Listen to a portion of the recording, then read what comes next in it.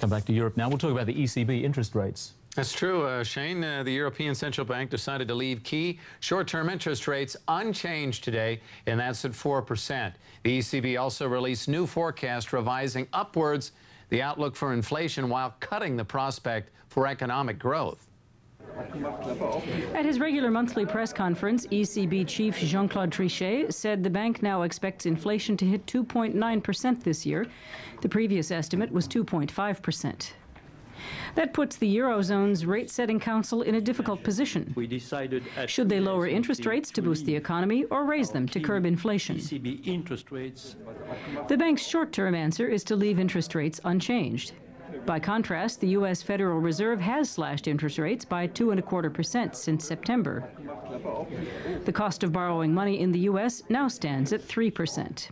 But many analysts believe the ECB will be forced to cut borrowing to 3.5% by the end of the year in a bid to shore up economic confidence.